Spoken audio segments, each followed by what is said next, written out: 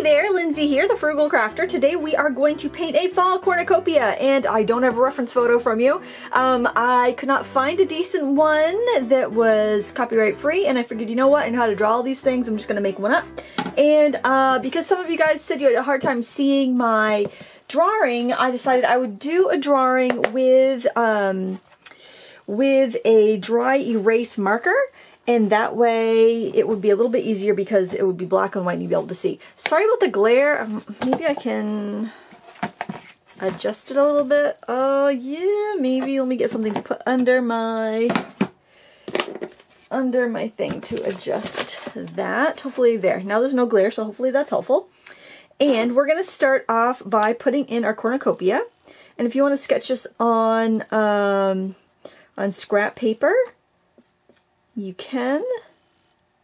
Get the horn for the cornucopia, and I've just put like half a circle there because I don't want to have to erase a bunch of stuff. So I'm going to put a pumpkin in here. That's going to take up a lot of space. We'll put a nice fat pumpkin right there. Give him a stem, and I'm going to give him a curly stem. So it's kind of like a Cinderella pumpkin.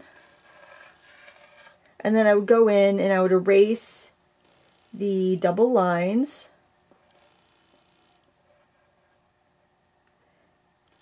Obviously you can do that with a pencil eraser.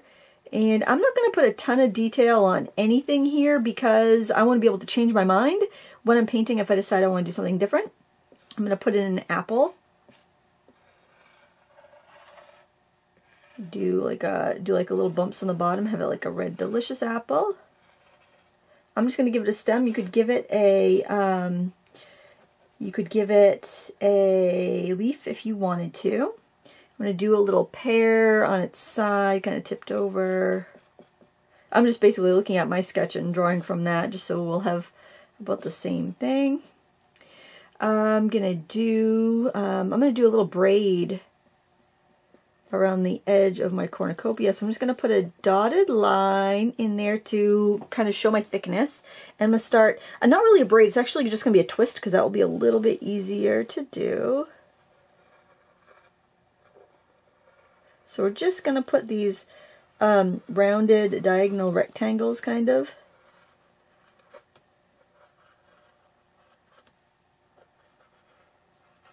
Let me know in the comments below if this is helpful. If you had a hard time seeing the other drawings and this is helpful, let me know. If it's not helpful, then I won't do it again. But if it is, then this might be a good way to do the drawing part. And I'm just doing like little kind of circles over here because it's foreshortened. You're only going to see the front half of it. And there's the braid. I'm not going to do anything with the wicker texture on the cornucopia in the drawing. We can deal with that when we go to paint it. Now I'm going to do a bunch of grapes. I'm going to overlap the pumpkin a little bit because I like to have these edges covering each other up. It helps unify everything. You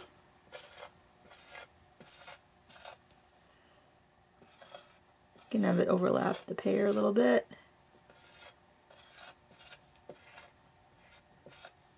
Just circles. I won't be too fussy with it.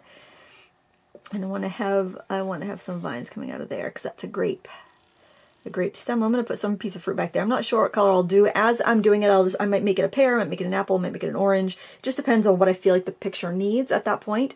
I'm going to put a maple leaf over here. I'm going to tuck it in behind the apple, I think.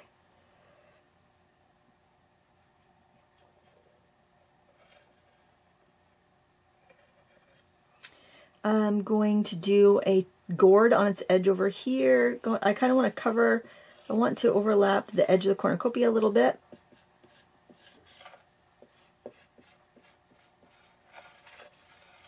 One of those gourds that are like double colored. The stem in there. I'm going to do another maple leaf over here.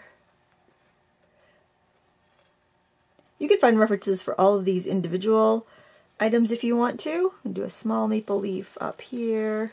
Like I went and got I had some maple leaves out of my backyard because I was like, I'm going to want a little something to go by. You can also do grape leaves if you want. We're going to do another maple leaf here.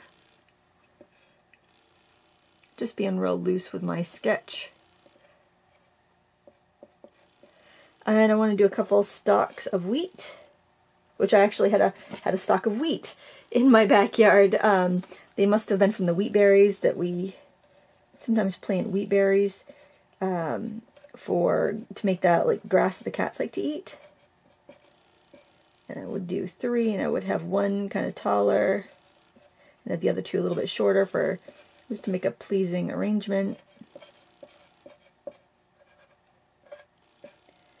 And you can arrange it however you feel like you need to fill in your arrangement. And you know, you could put vines and stuff in. I would wait to do vines until you are all done your paintings, so that way you can kind of put them in where you need them. So kind of fix your drawing, make it the way you want to, and then get it drawn onto your watercolor paper or traced onto your watercolor paper, and then we will start painting. I thought it would be fun to try something new today, and I just received these paints from Micador, and that is a company out of Australia, and these are the Micador watercolors, which they may look familiar to the Cornucopia student watercolors, which are on the black, have the black backgrounds. The companies are affiliated somehow. I think it's just student grade versus artist grade, and I thought it'd be really fun to use their season set because they have an autumn and a winter. And they also sent me some brushes, which are synthetic, but they have little kind of like holes in the fibers, or like pocks. Holy crap, I just touched that and there's already paint. They have these fibers or holes in the fiber of the brush that helps the paint release, or helps it hold paint so that you can carry it over to your painting. So I just wanted to put a little water on there to get them activated. And what I'm going to do is actually wet the back of this paper. And we're going to do the method where we wet the back of the paper, and grab my spray bottle for that, and then we'll paint on the front side of the paper. It just kind of helps everything stay wet long enough. Now the paper I'm using is also from them. It's the Rains paper, the Roy Mac Rains, and these are the Roy Mac watercolor brushes. So this is all new stuff I've never used before, and I'm working without a reference photo, so this ought to be interesting.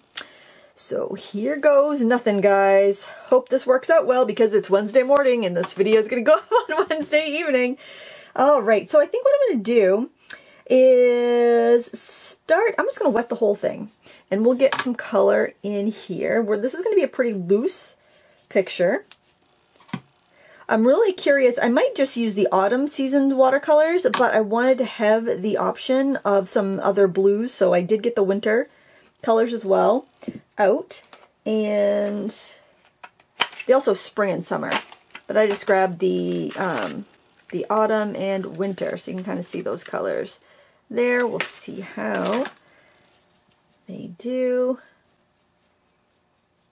All right, the paper is uniformly wet, and I think for the background I would like to do some blues, so I'm going to start off with the blue that's in the autumn set, which is kind of like a sagey green color. Oh, that's pretty, isn't it?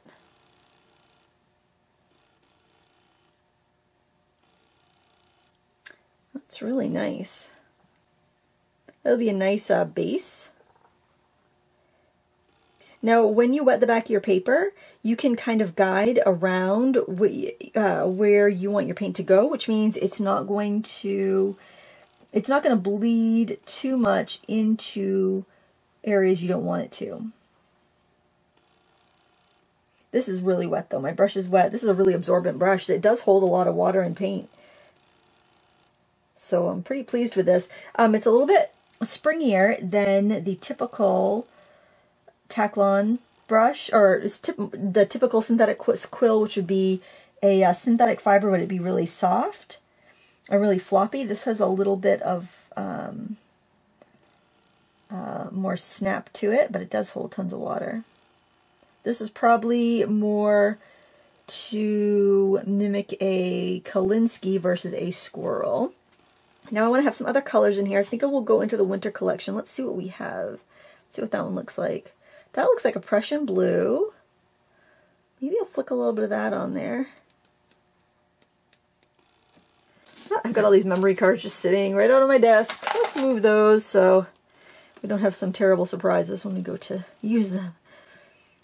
Okay, and I should have swatched these colors out actually. I'm just going to move my palette a little bit and see what, ooh, that's pretty. I want some of that in there. I like to integrate a lot of colors in the background. I'm going to go ahead and put that right in the grape area. I'm going to get a towel because I feel like I need to actually remove some water from this brush because it's so absorbent. Because I like that color. That would be, I like to get these colors going in the background as much as I can. That's not the color I went for. That's alright, we can blot it up. It's watercolor, no big deal. That is a strong color though. So what was the one I was going for? This one right here. We'll just add that right in there. Yeah, these brushes are really nice. So this is kind of just a blocking method. But even though like it's almost puddly, sopping wet, it's not going crazy on me because of the wetting the back of the paper. So I think that's a great technique if you want a little more control, but you want to work wet into wet. Because I know that's really something a lot of beginners struggle with because it's so it can be so difficult to control. Now if I take some of that color and mix it in with these greeny blues, that green kind of negates the purpley color, and we get a nice shadow color in there. So I'm just going to go ahead and drag some of that in. And I can actually blot it a little bit there. Okay. I am going to see what other colors I have here. Let's see, that yellow, that gold is really bright. Oops. I got into some of the brown there. Mix it up with some red. And let's get some colors in on the pumpkin.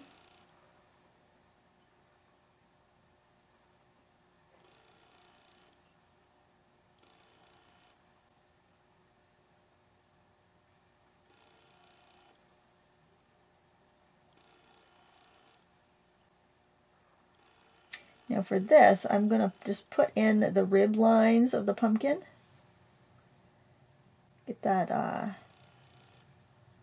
that squared away, and now I'm going to grab some of the yellow. I'm going to blot though. So I'm staying with this large quill. This is size on there. This is the number 4 quill. I think it's the smallest quill they have. I got one that's bigger than this. It's honkin', big honkin' quill. I'll need to use that on a big, big painting. What color is this? Was that the brown? That seems to be another shade of gold. A little bit of that in there. Let's get a little of the red with that gold. I think that would be real pretty. Now remember, watercolors do shift lighter. So I'm not going to worry about this being too bright at this stage because we'll go in after it's all dry and we'll put in details. I'm not going to worry about it being too vibrant because remember, it's always easier to make a color duller than it is to make it brighter. I'm going to go ahead and just kind of blot a little bit at the edge of this pear. I don't think it's really... Oh yeah, it's not bleeding any further. It's fine where it is. Okay, I think I want to try a different brush. These brushes are fun. Let's try this. This is a 3/4 inch flat. That's a real handy one. A 3/4 inch or 1 inch and a 1/2 inch. Those are good sizes to have because there's so many different times you're going to use them. I'm going to grab this brown. Yeah, I can't believe I didn't. Can you believe I didn't swatch these? I'm just like, I'm so excited to use these. I'm just all willy-nilly today. I will link up, this isn't a sponsored video, I'm just doing this for fun. I will link up to that website where these came from though. This will be really handy if you're in Australia and you're having a hard time finding supplies. I know that it can be very challenging to find any supplies that are an affordable price, so definitely want to have a look. They also have a lot of good stuff for kids, so if you're going to make an order and you wanted to save on shipping and get a bunch of stuff at once, you could maybe think about your Christmas list, stuff you might be getting your kids, your grandkids. I always I always have a list going whenever I'm getting ready to order, so that way I can get the best deals, you know, when I'm shopping online, and then I don't have to, you know, constantly be, you know, ordering something or waiting for something to arrive. I grab some of this golden color. I think that would be pretty to do in the basket as well, like towards the top. That's really bright. What was the other yellow? This one right here? What's that one look like? That one's almost like a, it's almost like an azo yellow or a quin gold.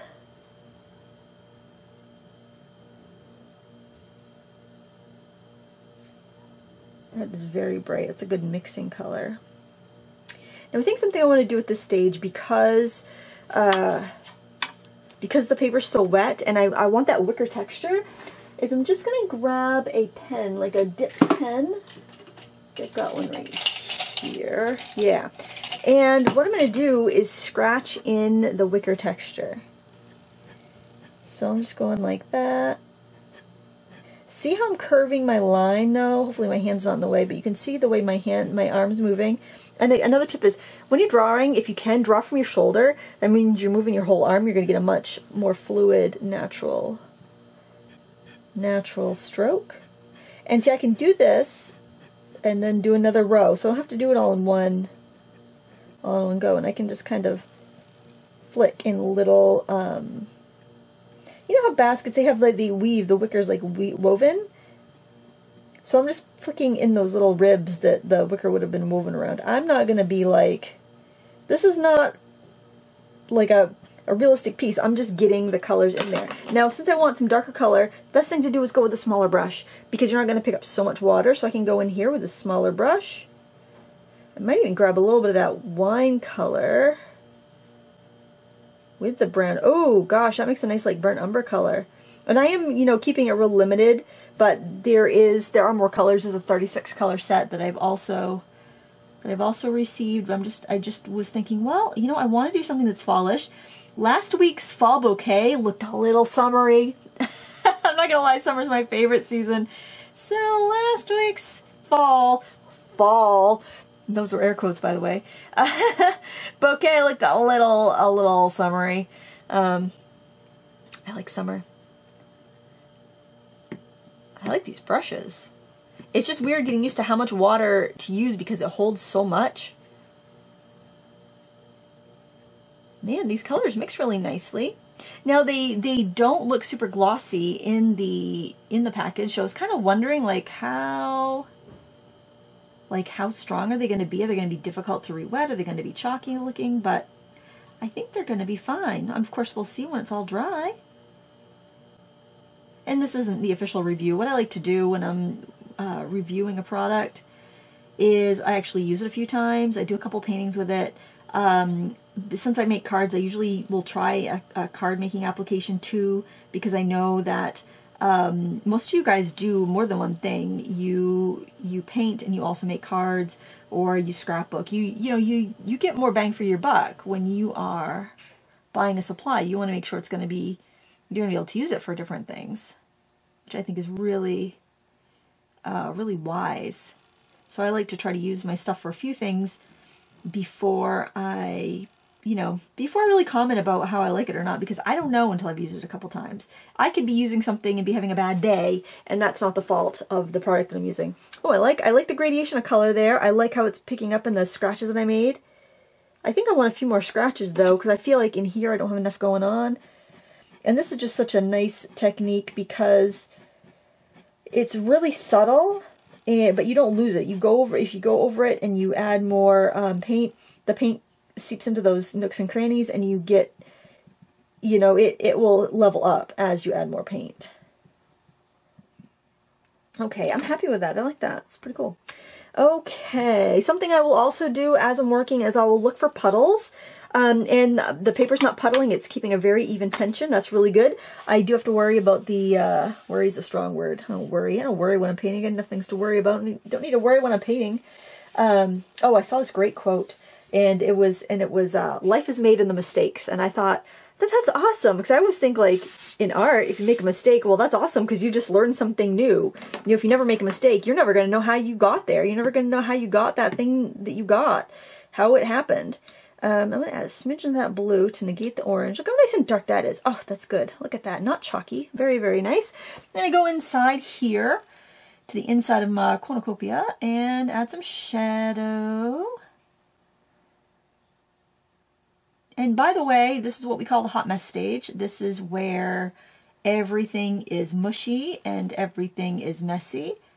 And that's okay. We're unifying everything. We're getting all these colors in now so that when we go and we add our detail, it's going to all match. It's all going to work. It's going to be fine. Let's see. I got to remember what a gourd looks like. I love gourds. I paint them every year. I decorate with them every year. It's so, it's funny how how you can remember something if you've painted it really well. But if you don't paint something, you just kind of take it for granted. So I've painted gourds several times, so I'm hoping I can remember how they look. I was volunteering at the school with some kids. The whole 8th grade class was going to be writing and illustrating books, and it was so fun. And sometimes, not in this case, but oftentimes you'll be like working with kids and they'll be working on their books and they'll ask, how do I draw this? How do I draw that? And you'll kind of spur of the moment, you'll be making up, pictures for them or showing them step by step. And it's amazing what you remember, if you like break it down, like, okay, I know that these gourds were half yellow and half green. And so you paint that down. And it's just funny how much you can rely on your memory. And a lot of times for me, a lot of times I just I'm going to get a reference photo. I'm not going to try to remember that. But it's amazing how much we have locked away in the old brain pan. I'm going to do a little shadow with a little bit of orangey color. Just added that red. This is almost like, you know what, guys? This reminds me of Inktense. It's so, they're so vibrant. It's very inky. Okay, clean my brush. I'm gonna need to look at these greens here. What's this one look like? Oh, that'll work. That's pretty. That must be like a sap green. Let's see what it's called. It's called sap green. Well, look at that. I know my sap green. Isn't that pretty? Oh, it's very inky. If you're looking for like an inky watercolor, I think this one would suit you just fine. Now be careful on this stage, even though your colors aren't going to run crazy because you have both sides of the paper wet, they're still going to feather. So you're going to want to keep that in mind because the edges, you might end up with a bigger fruit than you started with because of the way, see how it's kind of, I don't know if you can see that or not, around the edge there, we've got a little feathered line, and that's fine. But don't think, oh, well, I'm just going to make it smoother. I'm going to go out more. So don't do that, okay? Because when we go and we put our shading in and whatnot, we'll fix that at that point. So don't try to fix it now, or you're just going to make a humongous, a humongous gourd. And I like to put a few little speckles in there. And a little bit of this green up here near the stem. I can add that in the shadow area, but I'm not going to go beyond the shadow. I'm not going to go beyond what's there. Okay, I'm not going to put the stems in. I'm not going to put any vines in. I'm not going to do the wheat yet because I'm going to want to do that when it's dry. I probably shouldn't have painted so close to the wheat. Hopefully, I can go over it just fine.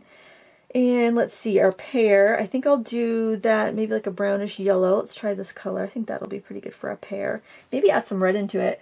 Oh, I should have grabbed those pears I have on my windowsill. I've got a couple tiny Asian pear. Were they Asian pears? Can't remember, but they had their like reddish and gold. They're really pretty. That's a weird shape. I think that I need to make some of that grapes or pumpkin. I think I've got my pear shape off. Take a little bit of that red.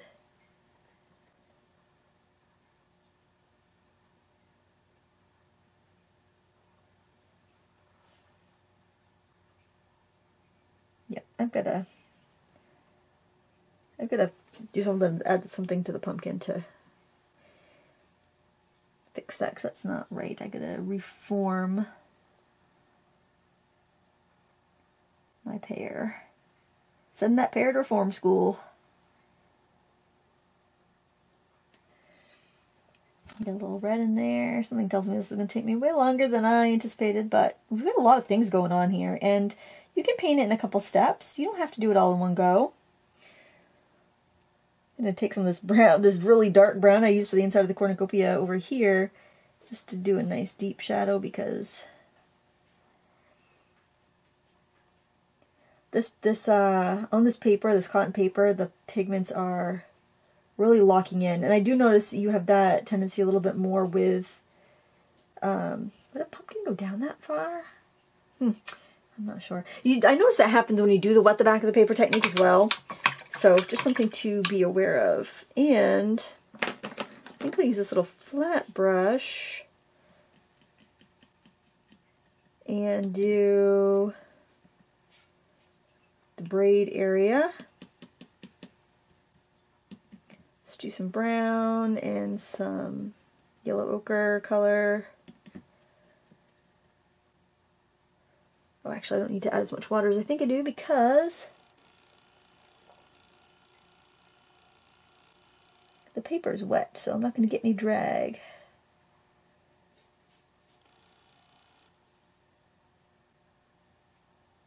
I might use some pastels or colored pencils or something if I need to brighten up areas where the paint is really settling in. I'm not really going to worry about that so much. I'm thinking I might make this leaf have some brown in it, because I've got a bunch of brown over here and I want to kind of cross-pollinate it a bit, so I think I'll add some over here. As your paper starts to dry, you're going to notice that your lines will be a little crisper.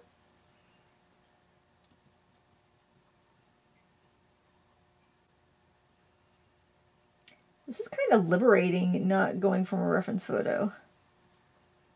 Actually, I must say.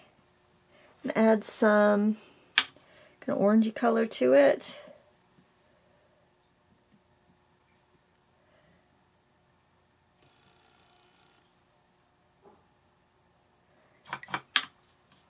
Switch to a smaller round. Blot my brush. Add some sap green.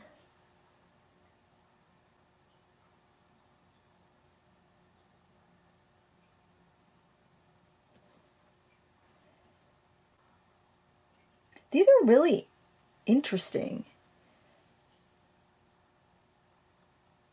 They don't remind me of any of my other watercolors.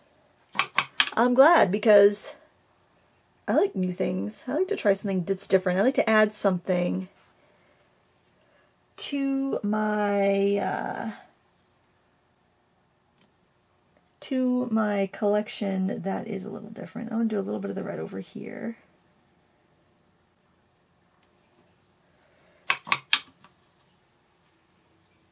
A little of that brown, a little brown in here.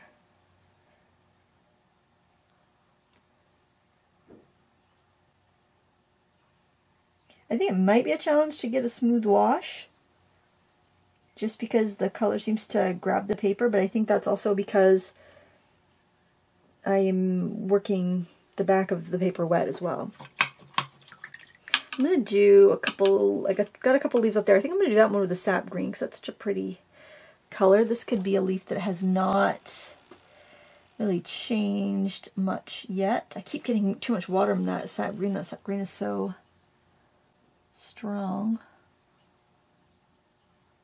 But I don't want it to bleed all over the place. Oh my goodness, kitty cat. Tally. You hear her? She says, "Hey, what's going on? What's going on?" She will be in the middle of this painting. I don't want to call to her, because she'll come over and she'll want to drink my water, my paint water, and she'll want to sit on top of my painting, and it will be covered in black cat hair. I think I left the cellar door open so she can go outside. Oh, and another thing you can do, you can grab your, now look at my leaf though. You can grab your pen or credit card scraper or end of your brush, whatever you have, And you can add some scrapey lines in here.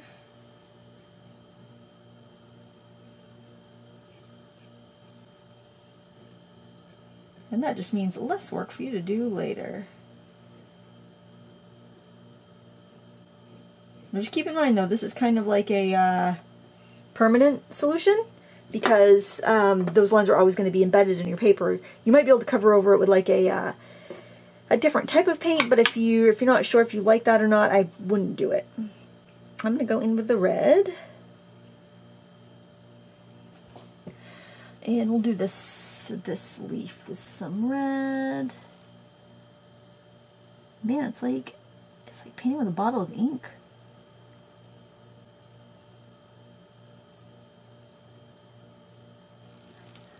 Got a bead of water on my brush. I want to blot that off before it drips down and makes a mess. So when I'm doing these serrated edges, if I start at the tip of one of the serrated edges and oh, look at that, a dry slice of paper there I didn't wet. Oh, that's funny. It almost felt like I was going over resist. Oh, that's weird. I didn't wet that little slice. That's funny. I totally lost my train of thought. Okay, got this stem. I want to go around the stem. Just a little bit of water. So if you're going on the wet paper, you don't need that much water because your paper is going to glide. I will be letting this dry once I've got everything blocked in. And that's a great time to take a break. It's a great time to go for your lunch, go have a cup of tea. You can speed it up with a hairdryer. That won't hurt anything with this paper because we don't, with this painting, because we don't have any salt or anything that we need to let it dry naturally for. Like if we were using salt or granulation medium or something like that where we need nature just to work its course. So you can also do that. But it's also nice just to give your eyes a break.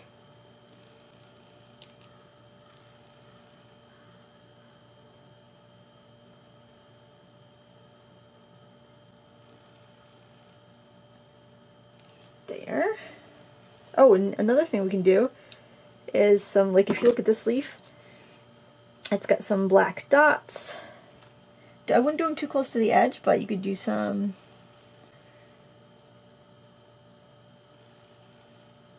in the middle if you want. If you don't want it that realistic, or you don't want the black dots because you don't like the way they look, you don't have to do them, but I figured what the heck, they're there. I'm gonna do them. And get my little lines, some of my lines in.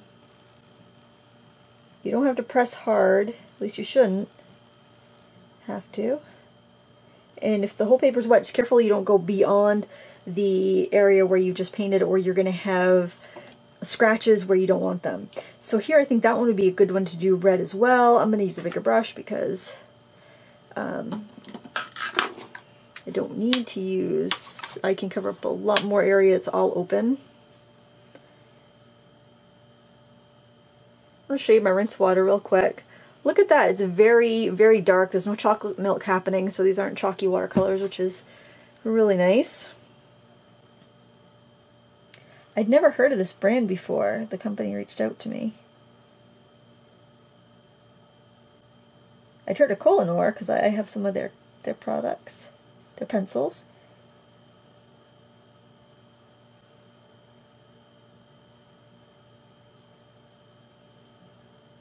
It's really interesting to see what supplies are available around the world. It's so fun to find a treasure, you know? And it's fun to try something new. I'm going to do this apple over here with that same red. But I think I might add just like a little bit of green on there. I don't think that I don't know if you could probably hear it, but the water pump is going, but I didn't think it was that loud, so I apologize if you're listening with headphones, you're like, what is that noise? What is that hum? That's our water pump. I think the laundry is going upstairs. I think I'll do a little bit of green there. I might have to bridge it in with some yellow. I probably should have done the yellow first because it's lighter, but let's just see how it goes. I'm liking these brushes. I hope they must ship to the United States because they shipped these to me. Ooh, I like that. I'm surprised I could meld those colors in together. I like it. Yeah, I'll do a little bit of green here at the top. Probably will want to go in with some like pastels or colored pencils or pastel pencils or something. I like that. Oh, you know what would be pretty? We can add a little green onto this guy too. See, that's the thing, when you're doing the wet on wet and the background's wet and the foreground's wet, you've got like so many more options as far as grabbing a little brown here. You got so many options as far as like going back in and adjusting a color without getting hard edges. And I think it's kind of cool. Alright, so I think I'm going to do that fruit green. Maybe a little more green on this one because I feel like it didn't, feels a little harsh. I think I'll do that fruit green because I don't have a lot of green going in there, so I'm going to go right to that sap green. This could be a Granny Smith apple. Could be an unripe pear, which is how I like my pears. I like my pears green. And I think I'll do a yellow fruit back there, which could be a ripe pear. Or it could be a golden delicious apple. Insert your favorite yellow fruit. Think of like pears and apples and stuff like that for like, I don't know, cornucopias. This all reminds me of like New England and, you know, fall and the type of things that come into season this time of year.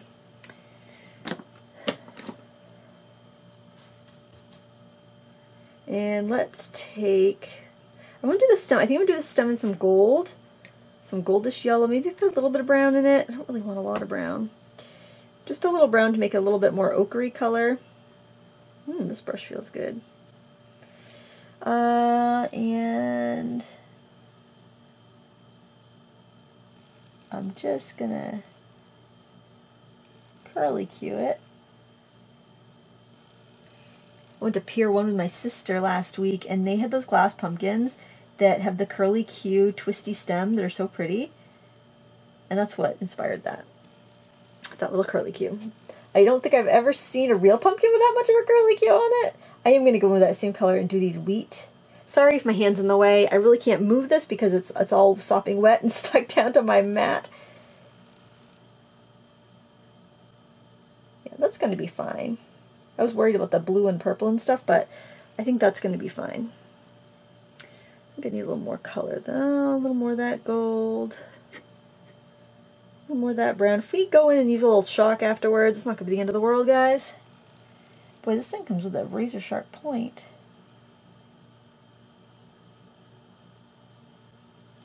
I would love to turn this around. If this was on a block, I would totally turn this around so I could get a better reach for that. Yep.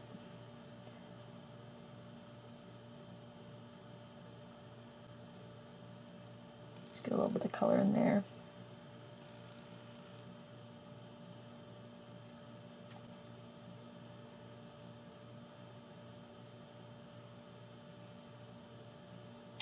And this finishes up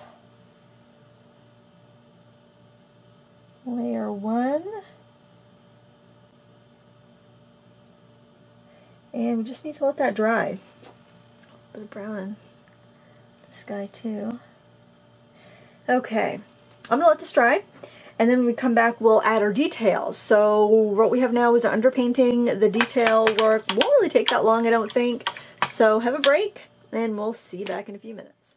Okay, this has dried. I did use my heat tool to speed it along a little bit, and I also swatched out those two palettes while I was at it, because that was kind of ridiculous that I hadn't swatched out brand new watercolors, but I was just excited. I'm just going to start by putting in a few details, and I'm going to mix the that purpley color that I had used And actually, when you're looking at watercolors, you could tell they're going to be transparent if they look almost black, because that means there's no white in there that's helping to show the pigments. So it's always a good idea to swatch them. If they look really bright and almost candy colored in the palette, then they probably have a lot of white in them, and those types of paints tend to be a little chalky when you go to paint with them.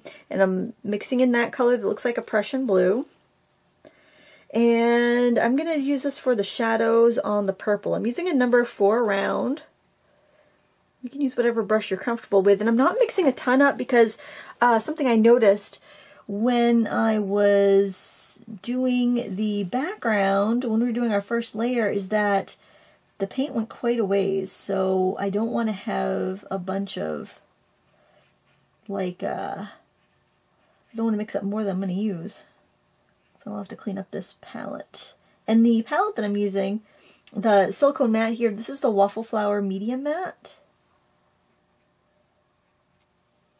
And I'm adding some water here.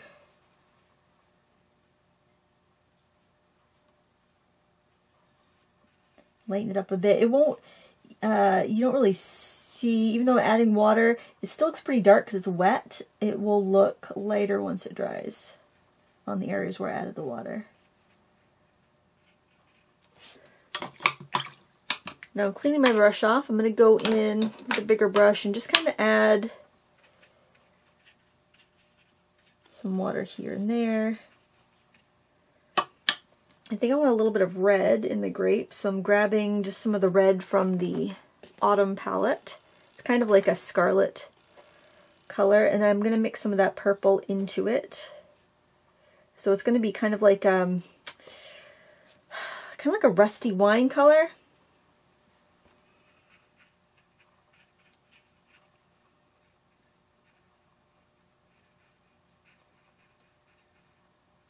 Now because the paper's dry, I should, except for where I just dabbed on some water, I should have some nice crisp edges.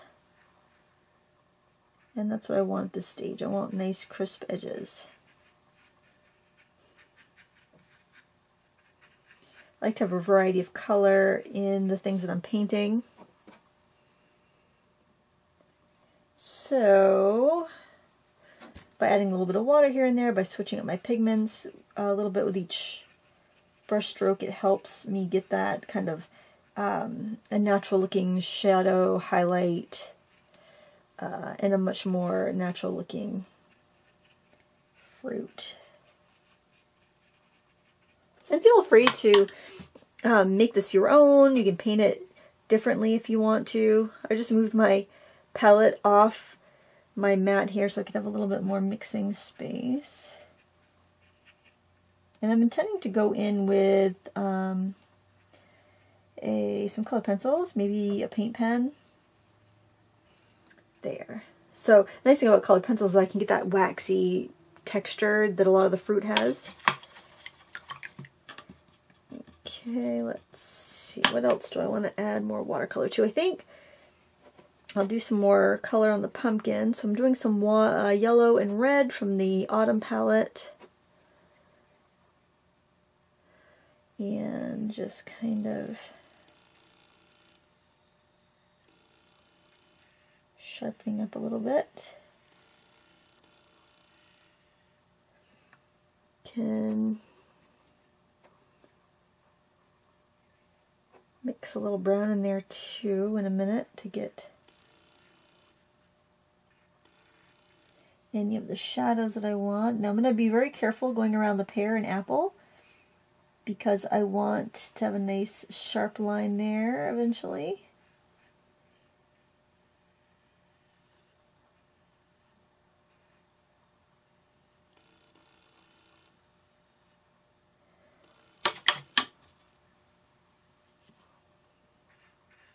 Can blend some of that out a little bit with some yellow.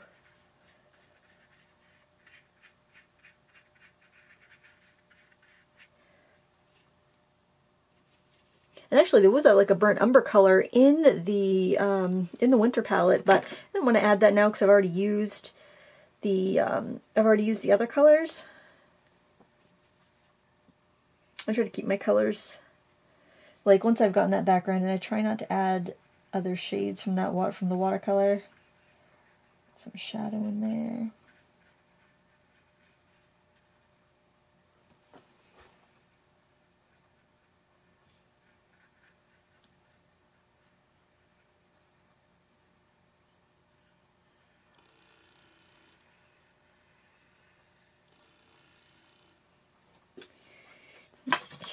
Okay, I'm going to grab some green, sharpen up the edge of that, using the sap green from the autumn. And I'm going to add a little Prussian blue to that to get it a little bit darker.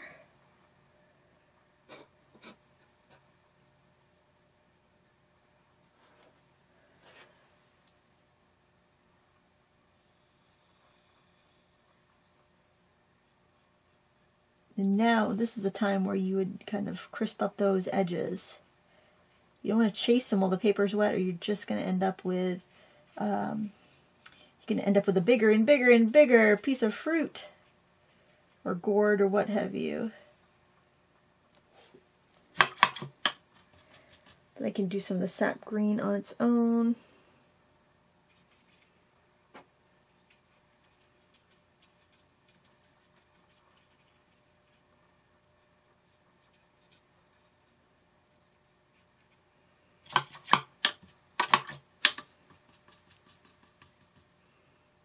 Just a little splash of red over here. I'm just putting in where I want a little bit more of the inky color, and then I am going to do the rest with the pencils, I think, and some of these pens here, which are also from Micador. Yeah, Micador. I'm sure I'm pronouncing it right. I think I am. Oh, I think I want to do a little stem with the watercolor there too, just because I've got everything else, at least in the base layer, done with the watercolor.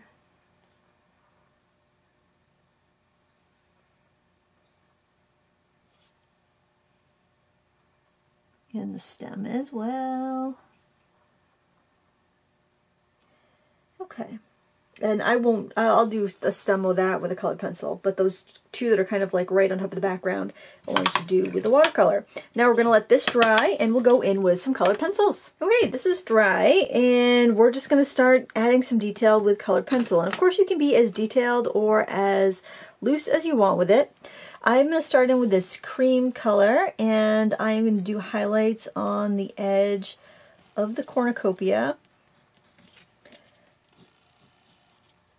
And I've kind of lost a lot of my drawing here, so I am going to look back at the sketch that I did on my dry erase board, and I am going to lightly sketch in my highlights here.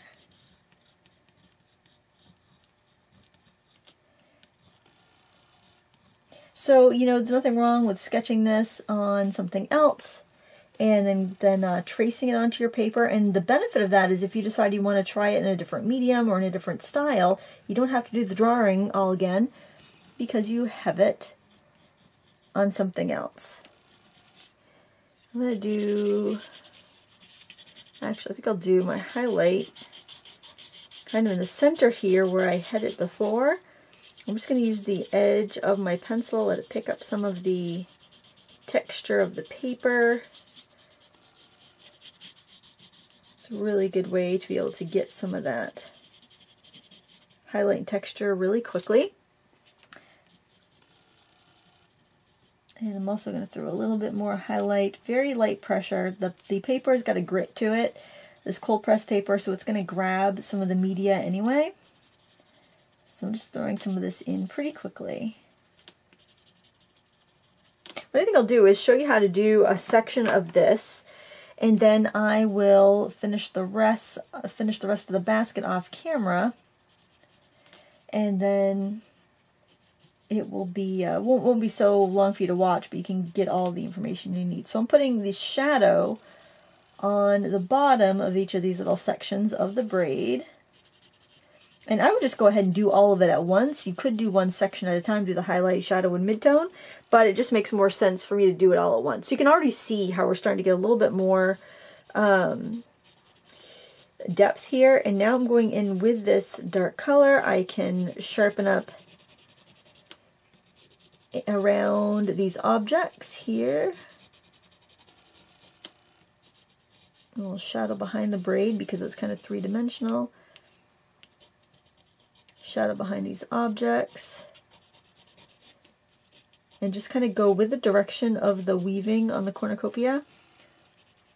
I can sharpen up the edge here. I don't want to sharpen it too much because this is kind of further back. You wouldn't have as much detail back there. And I'm just making sure I keep those pencil marks kind of curvy as I go. And you can layer up if you feel like you need more shadow. You know, you can add to it. You're not stuck with whatever you've just done. I probably should clean my palette off because I keep setting my hand right on top of that. Even though it's dry, if my hand has any moisture on it, it picks up the color. Okay. And then you want to grab a mid-tone. By the way, that was that color was sepia. The highlight was cream. And I'm just going to use this color here, sienna brown. And this will be what I put in the middle areas.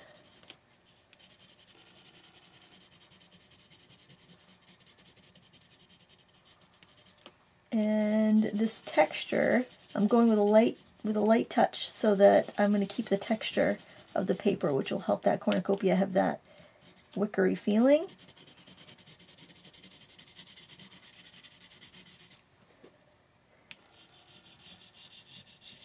I'm just going to shade in. Plus, we have all that color that we already painted. We don't need to go over the entire thing.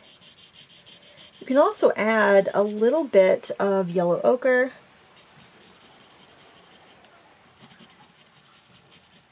And that would help warm it up a little bit. I'll probably do that or some goldenrod or what's this color here?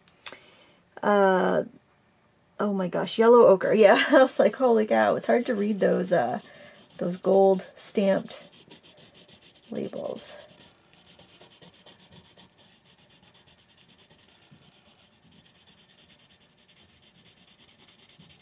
Okay, I'm going to go in with some of this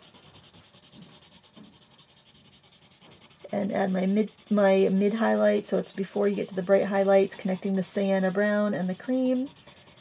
And just try to keep your coloring lines with that kind of roundish,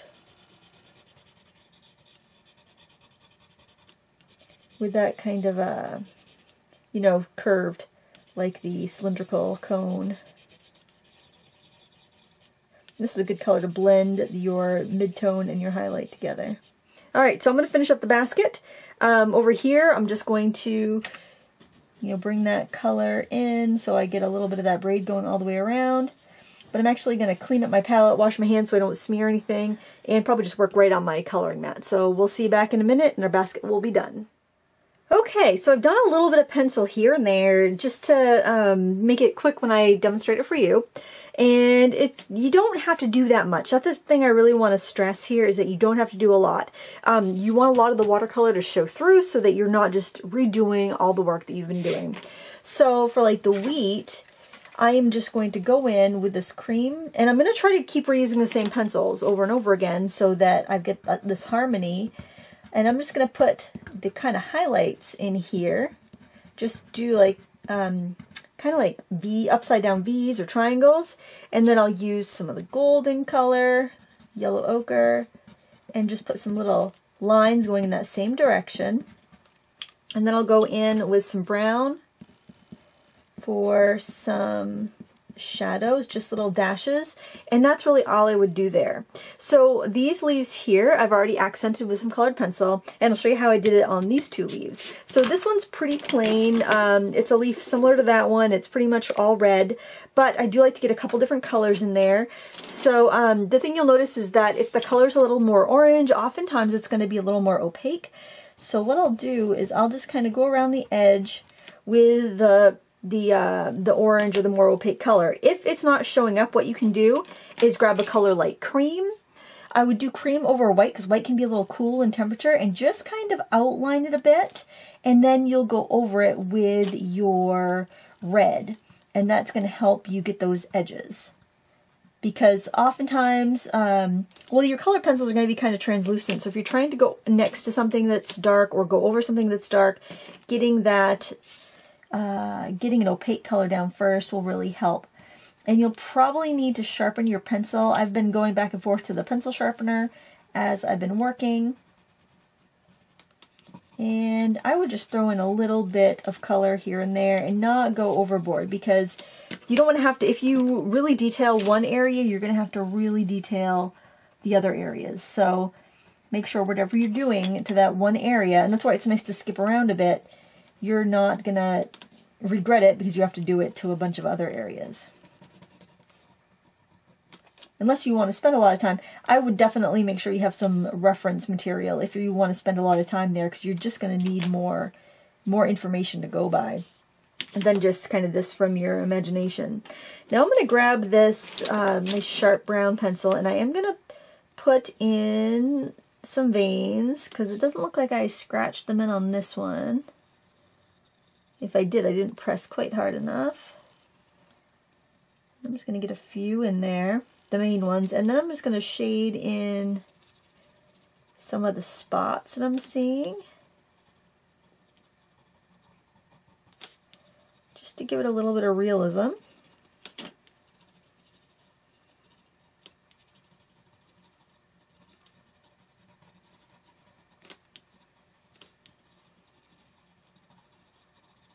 And you can use other colors that you don't see. You can put in a little bit of green. You will have greens, yellows, and reds in browns on maple leaves, especially earlier in the season. So it's kind of nice to throw those in there if you like those colors. And your yellows tend to be more opaque, so they will show up on the red a little bit better.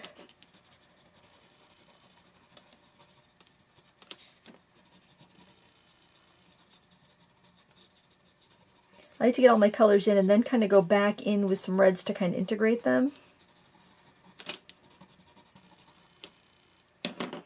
And, oh, let's do some of this Tuscan red for some shadows. I'm going to do some shadows around the veins. It almost looks black, how dark that red is. You can also add a little bit of that color behind this gourd, because it may be casting. Sometimes you get some little shadows here and there depending on how many light sources you have around and how the light's getting scattered. And then I'll go in my bright red it's kind of like a last step, and then just kind of blend out some of those colors, just burnish over some of them. I use a variety of pressures so that I can smooth out some colors, and then I can add some textures in. So less pressure equals more texture, more pressure equals more of a smoother blend. If you have arthritis or anything where it causes you pain in with your wrists to push a lot with the pencils, I would just stick to light applications so that you don't end up over detailing one area or over burnishing one area and then realizing that you need to do it in other places because it doesn't match anymore. I'm just going with the cream just to highlight a few areas. You can highlight some of the veins. And that's how I would do the leaf. Same thing with the other leaf here. This one already has a bunch of colors in it, so I don't feel like I have to do that much to it. But I do want to kind of sharpen the edges. And I would actually go in with a darker green just because I can't get that crisp, it doesn't show up, this appley green, I think it's lime peel, is not dark enough to really show up against the edge, so I can kind of go in there with that. With that darker one, I can go in with a lighter one in spots.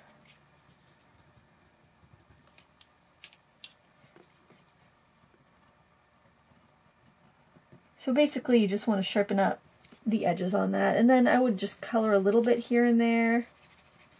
This one I did do the scraping in of the veins, so that really helps take a lot of the work away. So if you're watching this through before you begin this piece, you can see, like, I forgot to scrape the leaves there, and that made, I had to do a lot more work to that one. This one, all I have to do is shade in a little color here and there, and I'm good. I don't have to do a lot to that.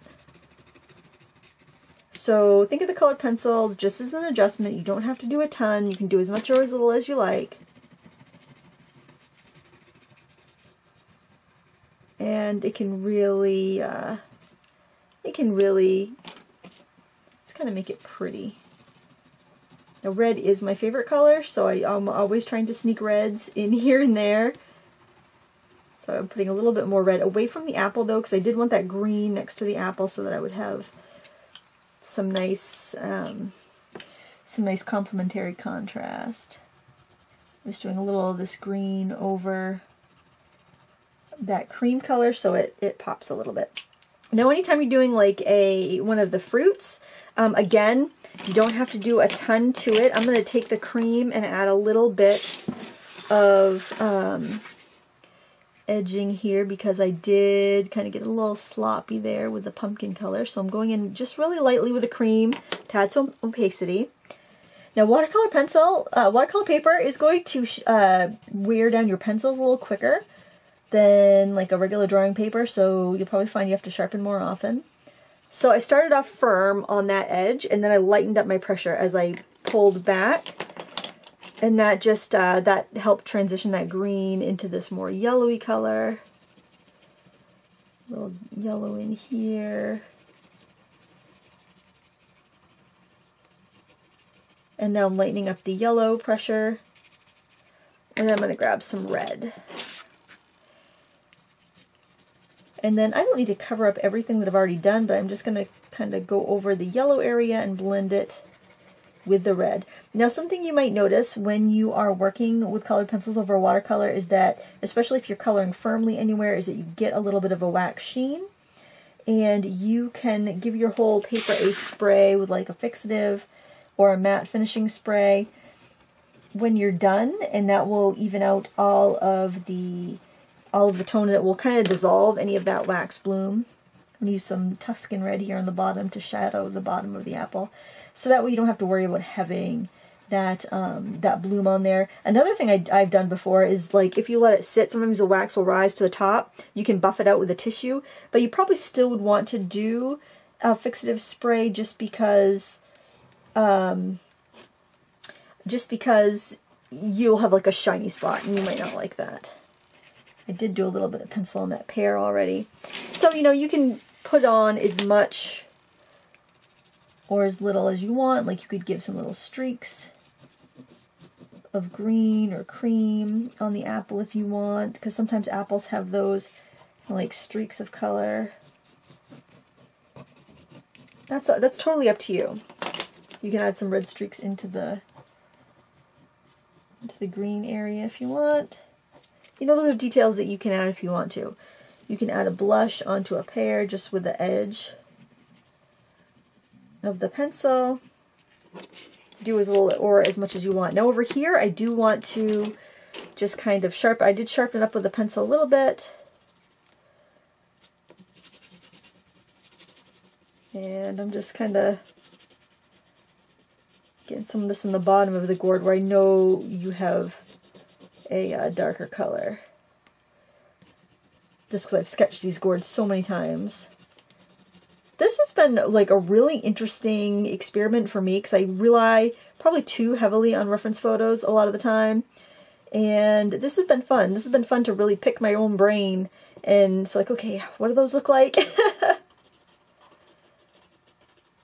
it's probably taken me longer because I have to do so much more figuring than I would if I had a photo to look at, but you can really kind of feel good and surprise yourself that it's like, wow, I can actually remember stuff. And you can put a little bit of highlight on here if you want. Let's see if the light's getting that there. Kind of coming in like that. I think I would probably have a little bit of a waxy highlight going in through here. I'm using cream because I think white would be too harsh.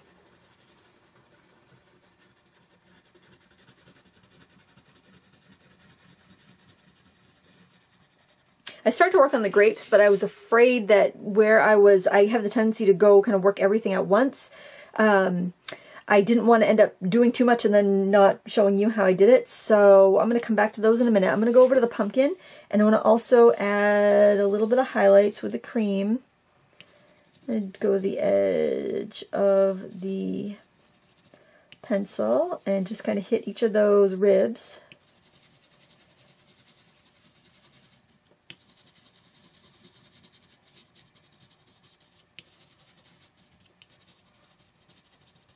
Just kind of taper it off as you come down because you're getting into the shadow at that point. Maybe just a little bit of a very tiny little highlight up there. I'm going to go in with some of this yellow. This is Sunburst Yellow.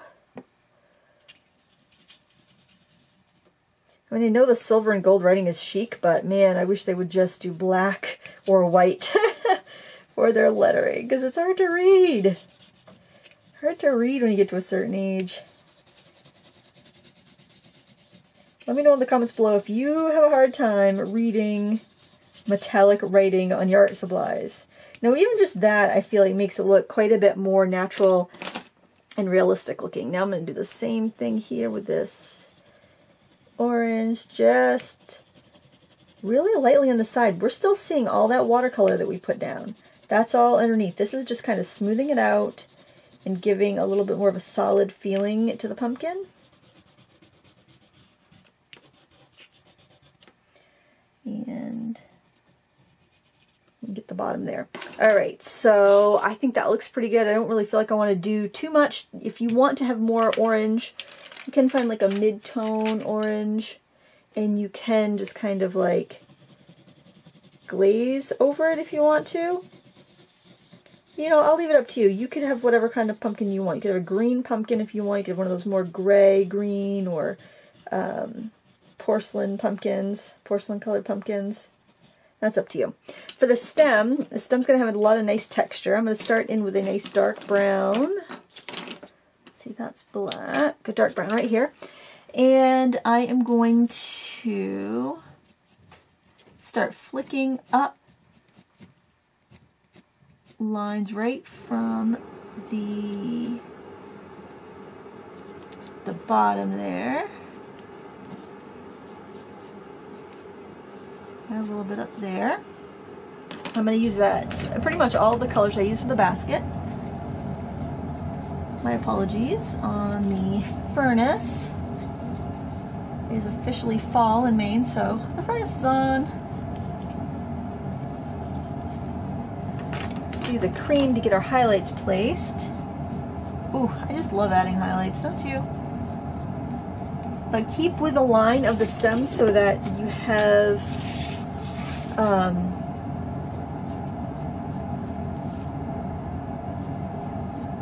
so that you keep that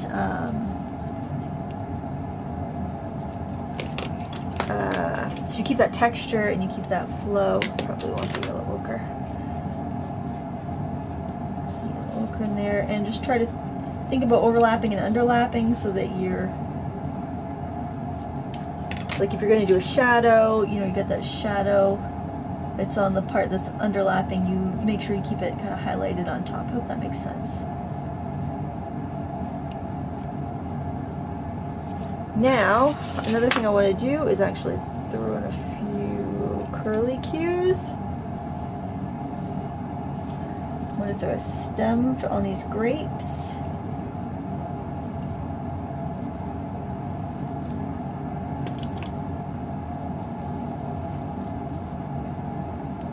And add our brown. So a lot of this is just kind of like going by feel.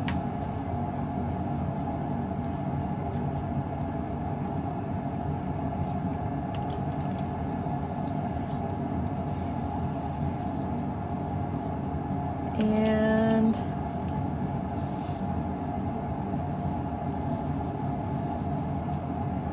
adding, you know, just little bits of flair like that. Okay, let's see, the grapes, you want to do a little bit more to those, and I would just grab a few colors that seem to work really well. I've got this dark purple, which I'll use for some of the shadows.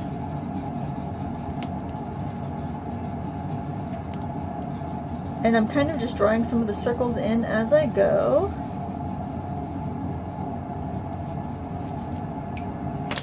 I can grab white, and I will use white for a highlight on these because they will have more of a waxy feeling. I would only kind of draw the top edge with the white.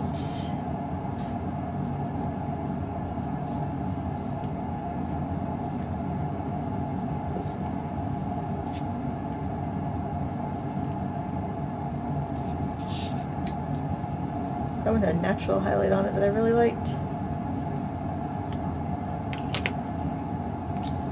Add some of these, let's see, this one is dark purple. Do I have two dark purples? I think I have two dark purples in my hand.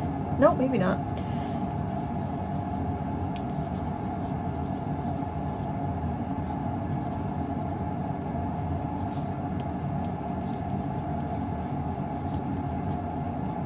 I try not to get too detail-y because, you know, like I said before, if you do it to one area, you have to do it to another.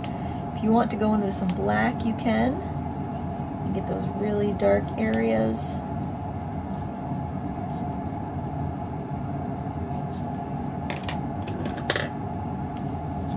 If you want any brighter purple or any redder purple, you can go in and add those as well.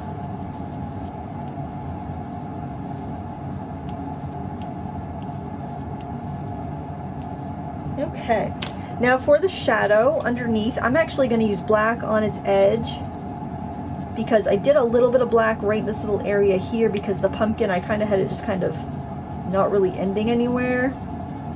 So I'm just going to use the edge on my black pencil to add in a little bit of shadow, a little darker next to the objects, and then just let it kind of fade out.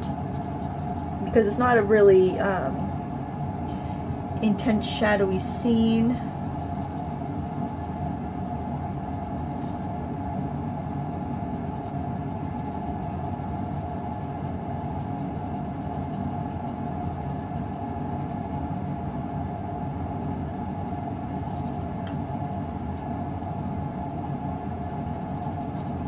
Kind of keep it light. I mean, just where the objects make contact with the table, you have the darkest area, and then just kind of fade it out. And you can sharpen up any edges that are a little fuzzy when you do that. Now if you lose an edge, because a lot of times you'll have like light reflecting back onto an object, you can go back into the lighter version or the highlight version of that fruit or whatever, and you can brighten it up. Like on this apple here, I could take cream, or I could take this lighter red. I might need to use both, and I can just very, very gently, maybe just cream actually, trace the bottom edge of that, and that will just pop it from that background enough, because a lot of times your light will bounce off of the background. And I could bring this shadow up here onto the apple, so it defines the pear a little bit more. I can do that behind the leaf. I could do this behind the gourd.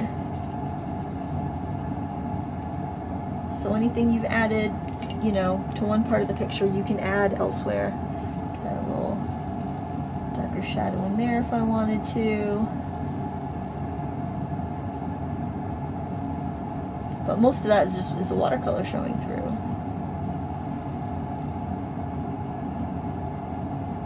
So I tend to save the black for the last. And now one last thing that I wanted to try, because this actually came with the from that Micador company, is these aqua painters. I'm just going to use the white one, I think, and I think I'm just going to put like a few highlights on the wheat.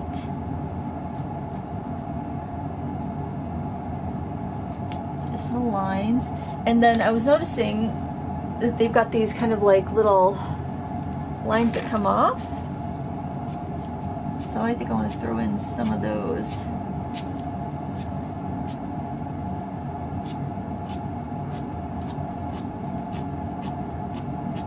Why not?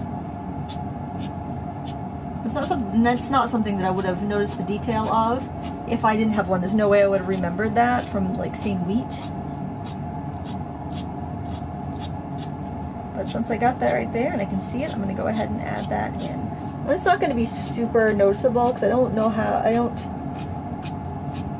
think the background's dark enough for that to be really noticeable.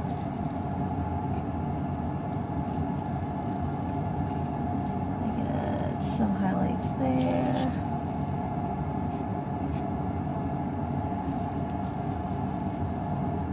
I can add little highlights on the wicker basket, on the cornucopia. You'd really think there'd be more photos of cornucopias out there to choose from. Couldn't find any on my, well, I could find some, but none that I really liked on my reference photo sites that I use. So I like to add a little color, then blend it with my finger. And having the wax under there from the colored pencils keeps it from getting too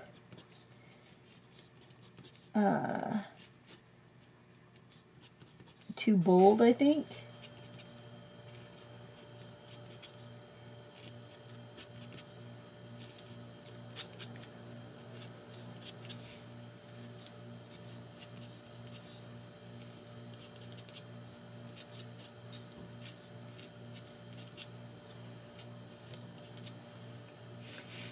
And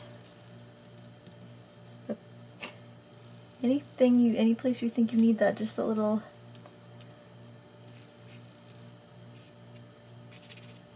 smidgen of highlight, you can add it.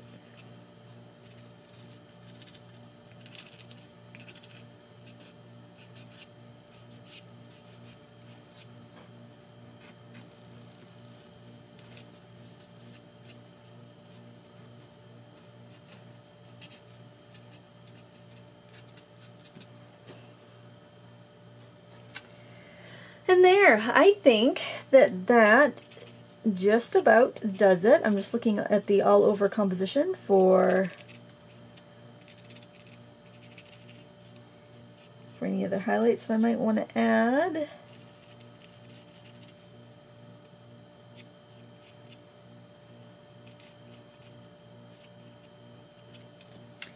And that pretty much does it. I hope you enjoyed this tutorial. I hope you give it a try. Take breaks as you're working so you don't get overwhelmed or burnt out or tired out, and you know, give it a try. Or paint something from your own imagination, because it's a lot of fun and you'll be surprised at how much you can actually recall when you do this sort of exercise. Please give me a thumbs up before you go if you enjoyed this. Until next time, happy creating!